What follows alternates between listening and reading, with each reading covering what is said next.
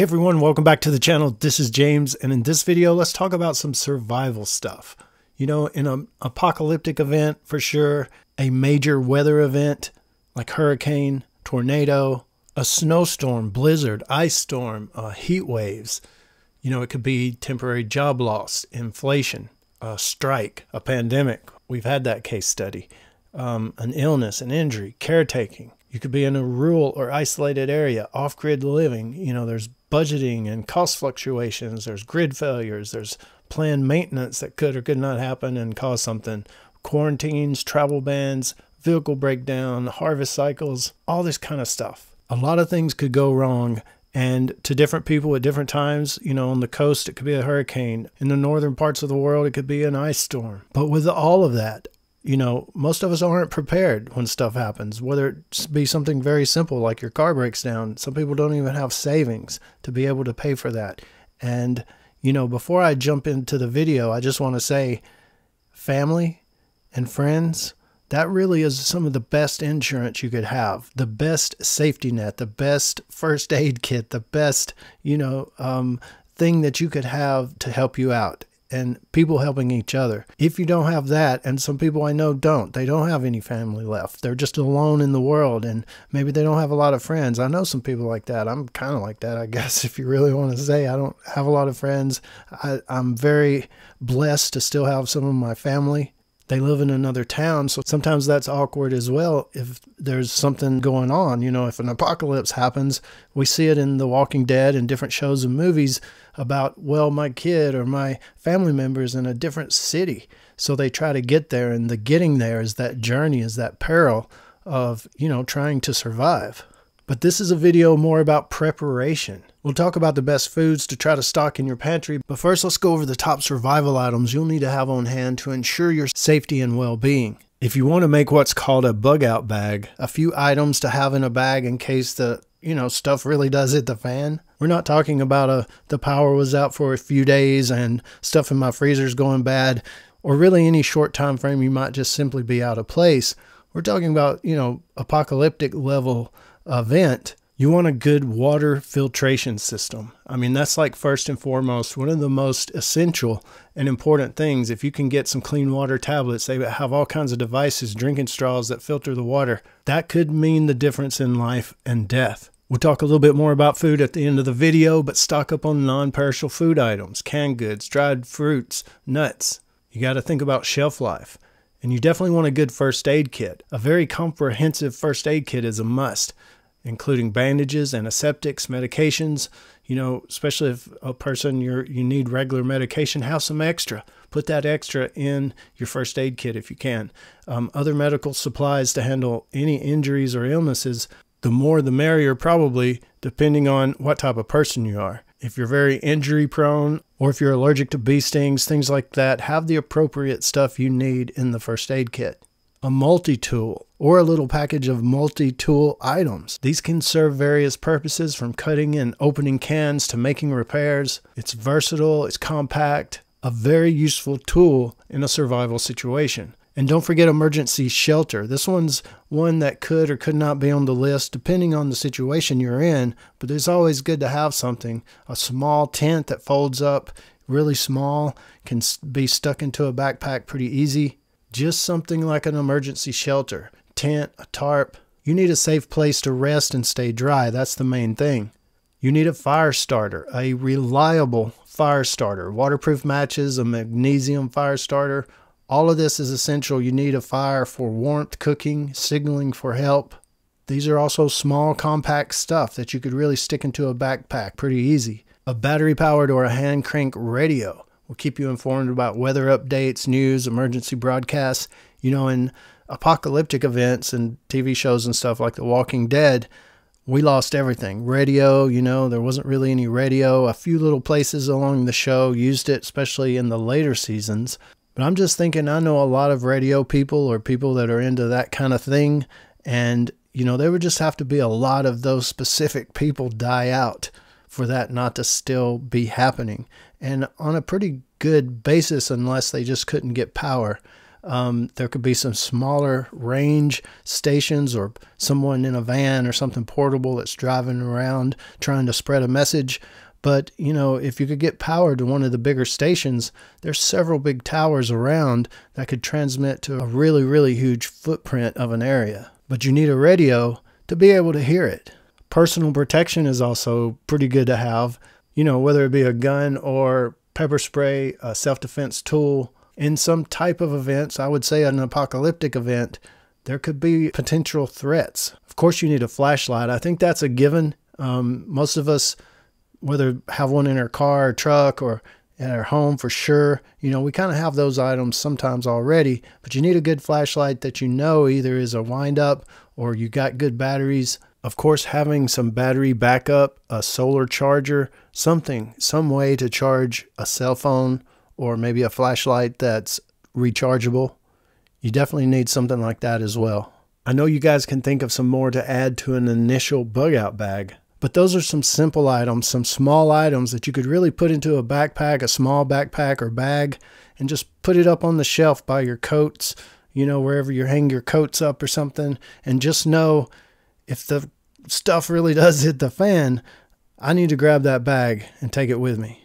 Of course, there's different people out there, different ideas, different beliefs and what they think about different things. So your level of preparedness, your prepper level is really up to you.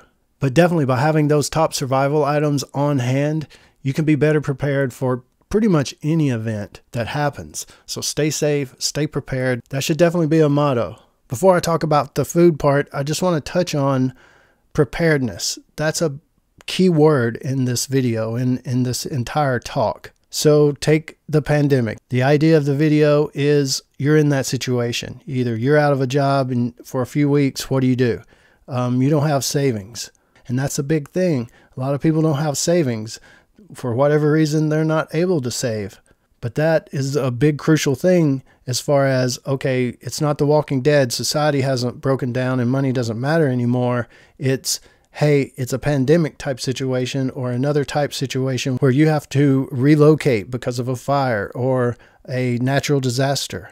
The one thing about stuff like that is a lot of times there's the Red Cross, there's assistance. You know, in a situation like The Walking Dead, an apocalyptic event, there's no assistance. Nobody's coming to help you. But I like to say that an apocalyptic event most likely will not ever happen. There'll be hurricanes, there'll be fires, there'll be different things, weather events, and different types of things that might put you out.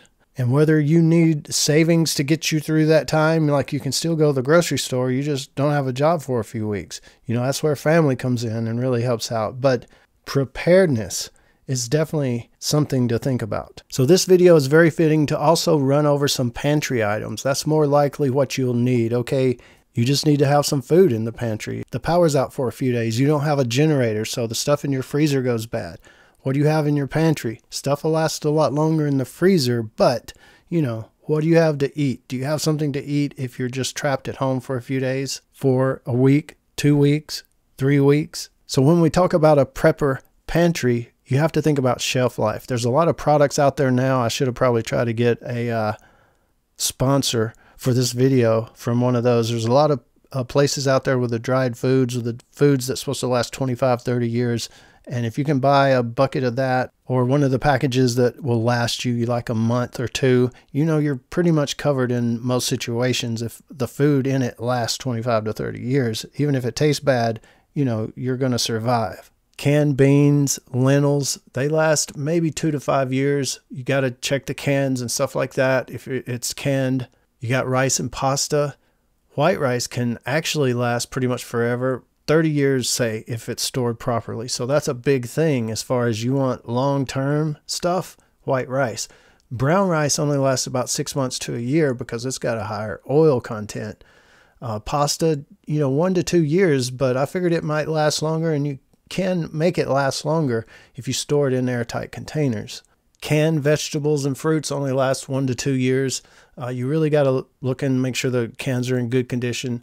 Peanut butter and stuff like that only last about 6 to 9 months unopened. Canned meats and fish, 2 to 5 years. So if you get the right product, some are packaged to last a little longer. Oats and cereal, 1 to 2 years. Again, it can last longer if it's stored in an airtight container. That's oats, but cereal, 6 to 12 months. Then you got dried fruits and nuts. Dried fruits really only last maybe up to a year unopened. Nuts, 6 months to a year unopened. Now, different things last a lot longer in the freezer if you still have power and you can put stuff in the freezer. And did you know powdered milk lasts 1 to 2 years unopened? Unopened canned coconut milk, 2 to 5 years. It only lasts a few days once you open it. I don't personally like it. Unopened coconut oil, 2 to 3 years, but still lasts about 1 to 2 years if you store it correctly, cool, dark place, if it's opened. And you've got stuff like honey that pretty much lasts forever, so that's a good thing to have, some honey. And if you've ever had a jar for a long time, it could crystallize up. You just got to heat it up a little bit and it restores it. It's amazing. Maple syrup lasts for a pretty good bit of time. It could last several years when it's stored in a cool, dark place, when it's unopened. It lasts about a year once you open it, so that's a good thing to have on hand. There's not a lot of things that last 20 to 30 years, especially a wide variety of things, unless they're specially made for that, packaged for that. And that would be some of your freeze-dried meals, some of the stuff that you may have seen advertised, shelf life of 25 to 30 years. You know, especially you got to store them in a cool, dry place, you know, have the airtight packaging, all that kind of stuff. But if you're really serious about you want to have a backup, or you live in an area that's prone to flooding or fire or hurricanes or, you know, freezing, that you may be locked in for a month solid, can't get out, you know, maybe the grocery store is open, but you just can't get to it because you live in such a rural area. You know, you would have to know that, hey, I'm in a situation where I may not can get any help. I need that. Or you may live, you know, in the middle of Manhattan where there's just so many people, and you know that everybody in your community or your building helps everybody, or, you know, you've got a good family backup system or something. You may be like, you know, maybe I don't need that. Maybe I just need a few cans of beans and, you know, something like that, just in case, if it's a day or two extra past me needing groceries. Because a lot of people, a lot of my friends, I mean, I guess I'm weird. I don't keep just a ton of food around and just keep piling it in, because I like more fresher stuff, I guess. But I would have to say I'm probably lacking on the food pantry, and I could probably definitely do better on my savings. One of the main things with the pantry, trying to maintain that, is to rotate the stock, use the older items first, and replenish it with fresh supplies when you go to the store. So that is a system I know a few people, just a few people, but they're prepper type people, you know, lifestyles. They have the ham radio and the, you know, different things like that. They're just really more into it than I am. But they do the rotation thing in their pantry. They have a stocked pantry, and when they use something, they go to the grocery store every week, every couple of weeks or whatever, but they're just replenishing their huge pantry. Like, oh, a few cans are gone, we got to, you know, they're real strict about it. They're like, we got to replace that.